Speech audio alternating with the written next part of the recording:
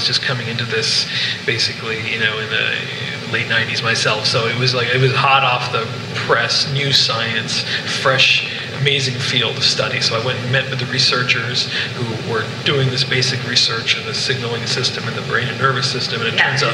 Is that the endocannabinoid system? Yes. It was the endocannabinoid system that I was starting to discover and read about, and which was discovered because of doctors, researchers trying to find out how marijuana, cannabis worked in the brain and body. And it was widespread, ubiquitous system, and it had huge implications from basically the science of physiology, regulating mood and appetite and memory and inflammation. And I was just kind of like, wow, this is pretty interesting. And so anyway, I thought, well, maybe this explains why people might be finding some benefits with using the botanical cannabis for, when they use it, if it's targeting the receptors that are in this system, and that system is regulating all these important functions. It sort of clicked in my head that there's a rationale to it, and so I started, reading more about that. And I met one guy named Fred Gardner who was working for the District Attorney's Office of San Francisco. They came to give a talk on my campus in college called Marijuana, What Dare Didn't Teach You, kind of an educational forum, which I really appreciated. And he said, you should go, when you go to medical school, you should definitely bring this up into your professors and, make sure it's in the curriculum somehow. And I took that to heart. And I was passionate about natural medicine and complementary alternative therapies, and I thought this, if I'm going to be a medical scientist trying to discover a new treatment, maybe this is something I can look into, and that's how I kind of got into it. Well, the endocannabinoid system, does that actually mean that there's receptors specific to marijuana? Yeah. I mean, they don't just bind to marijuana, compounds in marijuana, but they, in fact, they're very, very old in evolution. They're 600 million years old. Marijuana is about 38 million years old, so they've been around a lot longer. But when marijuana evolved, one of the things that it did is develop these kind of compounds in its flowers that really target quite well that system in a way that doesn't super stimulate it or understimulate it. Like, it's kind of what's called partial agonism or activity. And when humans came on the scene, 100,000 or so years ago,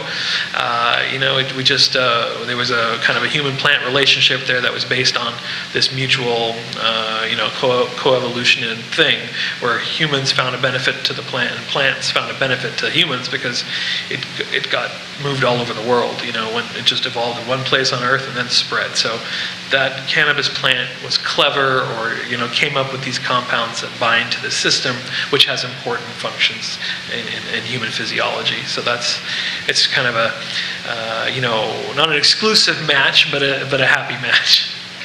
I almost wonder though if you can actually talk to plants, if that conversation has affected the evolution of cannabis, certainly into Charlotte's Web. Right. So can you explain why Charlotte's Web is different? Yeah, well, I mean, cannabis is what we normally think of in North America, in the United States, is marijuana gives you psychoactive effect. It alters your consciousness, your perception, your awareness of time, or euphoria, and what we call psychological activity, or psychoactivity for short.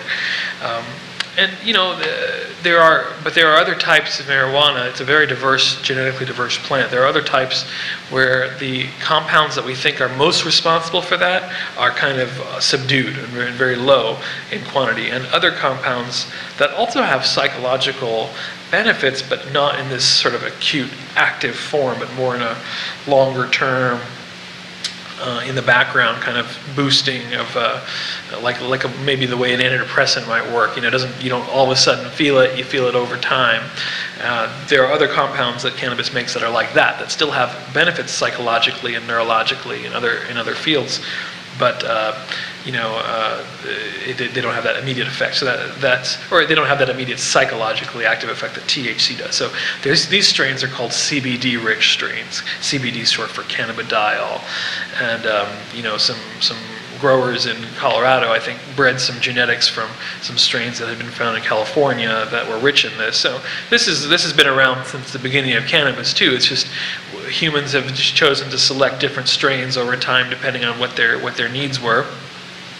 And probably a lot of the feral hemp in this country, that's the wild growing cannabis that was used in agriculture for so much part of the founding of this country and beyond, that the Spaniards brought over, that the English brought over, that the French brought over, to try to grow for their ships and rigging and sails, and that the Americans also grew for rope and other purposes.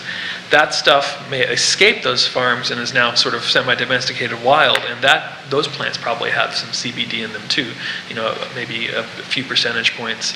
So all of this cannabis, CBD cannabis, is around in our environment. We didn't really take full advantage of that genetics as well as we could have until more recently, where people are now starting to understand that these have really important properties, especially in the case of convulsive disorders, seizure disorders, and that's when a woman sought it for her daughter, a woman named Paige Fiji, whose daughter had a severe genetic disorder causing severe seizure syndrome, and was really, they had decided that the next time that she was going to seize, if they had to resuscitate, they were saying, we don't really want to resuscitate. There's more harm than good. That's what they thought. That's how far gone this young girl was.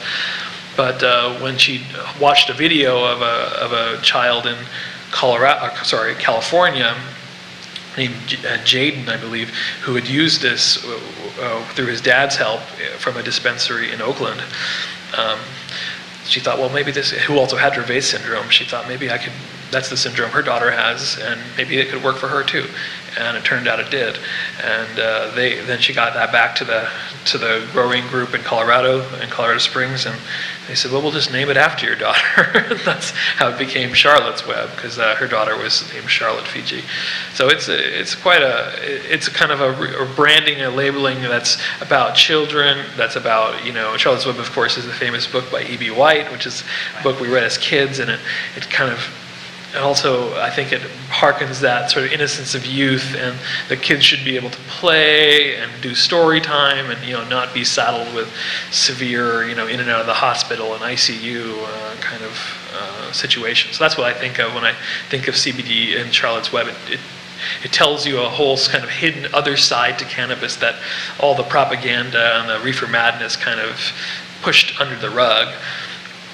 You don't have to take it in a smoked form. The plant makes abundant quantities of it, and as far as we know, it doesn't have a lethal dose, so it should be better studied, certainly, but we know that we can find safe margins for people who've been using it for a long time, so you can extract that out into, take the sap of cannabis, just like the maple tree makes sap. You don't have to eat the whole tree, you just take the sap part of it, and or if you don't have to smoke the whole tree, you just can dose the sap, and that's what they've been doing. They've been cleanly extracting, growing, and measuring the quantity of CBD and other compounds in the sap, in the oil, and then giving that to the kids twice a day in certain dose formats. And it seems to be a lot of epileptologists are very excited about it. It's been presented at the American Epileptological Association meetings. It's been published in several of the leading epilepsy journals more recently. So it's not it's serious stuff. And the Epilepsy Foundation says that we have to